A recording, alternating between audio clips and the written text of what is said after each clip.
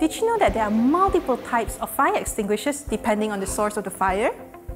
Generally, they work by removing an element from the fire triangle or creating a barrier between the elements to prevent a reaction. Water extinguishers are used for fires involving solids. Foam extinguishers are used for fires involving flammable liquids, whereas for fires involving electrical apparatus, carbon dioxide extinguishers are ideal.